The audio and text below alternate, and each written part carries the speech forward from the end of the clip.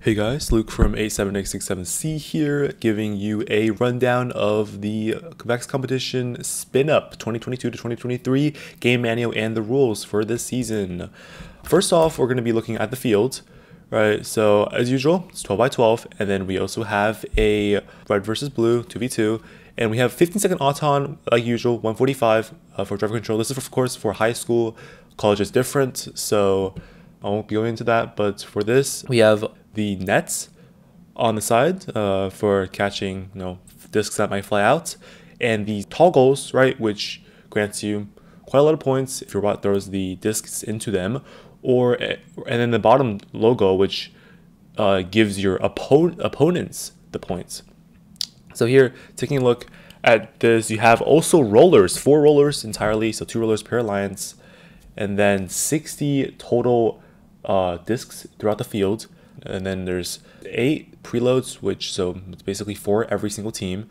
Or no, sorry, 2 every single team and 4 every alliance. So, and the good thing about that is because of the auton, to win points for the auton, you need to roll both your alliance home rollers plus throw 2 discs into your alliance toggle, which could be quite challenging in the beginning. But if you and your teammate work well and both just get one and toss one in, or maybe you can just throw both of your preloads in, then yeah, you can be guaranteed a win point. And then you have 60 total rings, 7 match loads for each team, so 14 match loads in total, 36 rings on the field in the beginning, and then 4 for each alliance, or 8 for the preload. And then here's the arrangements for the goals. And next you have some other stuff: SG2, SG3, and SG4. Looking at robots only get 2 preloads. Stay away from the nets. So yeah, just keep careful with the net. And then of course, being like, if you're driving and stuff, if you're like part of the team, don't get too excited, and just don't touch the net. Such as like last season, don't put your hands on, not on the field, but in the air of the field even. And then here you have a horizontal expansion, only 18 by 18 until the end game, which is 10 seconds, last 10 seconds. So 18 by 18 until then. And then the vertical expansion is limited, so you're only allowed to extend to a height of 24 inches, which is exactly 1 inch short of being able to place the rings directly into the goal, which kind of sucks, but gotta make it fair. And then match load discs may be safely introduced during the match under certain conditions. We'll just skip that one for now. And here's how to put in the discs, as you can see in figure 22. And of course, this is a really important one, super important here.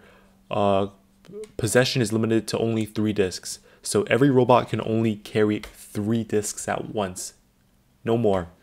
So this will be changing a lot of play styles, because if you can hoard, then you just grab a bunch, and then you just after you clean up the entire field, you sit there and you just start throwing. But it's different now.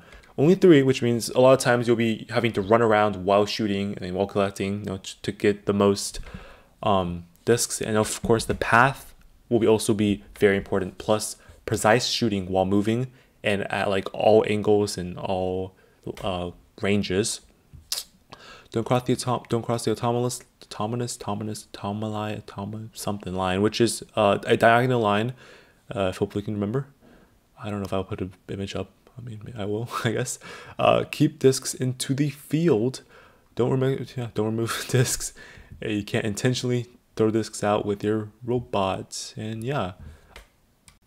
And next we'll be looking at some of the game items that's just for the season. But of course, I strongly suggest everybody to take a look at this in real life to get an actual good understanding of how big they are and stuff. So first of all, we have the barriers. This is a triangle that is facing out, a right triangle that's facing outwards. So that discs can't be pushed directly in. So You can't just have a push bot and just start pushing discs into the opposing side alliance's bottom goal, which just gives you points, by the way. So that's kind of out of the question here. But the thing is, you can push discs out pretty easily because it's facing outwards. So there's a ramp facing outwards, and of course you have the yellow discs with a diameter of 140 millimeters, thickness of 20 millimeters, and a weight of 65 grams plus 20. I don't know. Well, and of course you have the high goals too. Here is a blue one and a red one for each alliance. You get the low goal, which is the place where under your alliance where the opposing side can score points, or under their alliance where you can score points. And then you have the loader, which there's only 2 of them, one for each alliance. And from now on, you can only put the match loads directly through the loader, nowhere else. And then you have a net, nylon mesh net, pretty cool. And then of course you have the roller, giving you 10 points for each one rolled, which is quite high, 20 points. And then here it's a PVC pipe, 250 millimeters long and around 60 in diameter. This at my field was quite hard to roll, so it's not as spinny as you think. So, and here's the scoring. Every disc scored in the high goal, 5 points, quite a lot. So 2 of them is enough to cover up for a roller getting taken away. And each disc scored at the low goal is only 1 point, so that's 1/5. So quite a difference there. Each own roller, 10 points, as I said. Each covered tile at the end of the game. So at the very last 10 seconds, no expansion, no horizontal expansion limit anymore. Your robot can expand as far as it wants, and every single covered tile is 3 points, which is quite a lot if you think of it. And then the winner of a Thomas bonus also gets a pretty decent 10 points. Next up, we have some advanced scoring, right? So as you can see here, there's a bunch of discs just lodged in random places. In figure 13, all these discs would actually be scored and would be worth a combined 35 points, which is quite a lot of points. And then down here though, here's where it gets interesting, because only disc A would be actually scored, because disc B is actually touching the support beams, and if the disc is touching the support beam, then it is not going to be scored. So you got to be careful with that. Next, we have the scoring of discs for the low platform, or just the floor in the area. Here, as you can see, if the entire disc is touching the base inside that area, of course, then it is in the area and it counts as 1 point. But if one side is in and one side is out, then it counts for 0 points. But then if one side is in and the other is touching something else, such as like the wall, the robot, or this side thing here, it still counts. Even touching another disc and be levered upwards would still have it count. But a disc on a robot in the area would not count. And next up, we have the rollers. Of course, these will be a lot easier to understand if you see them in person, but here I'm just going to give you a rundown of them again.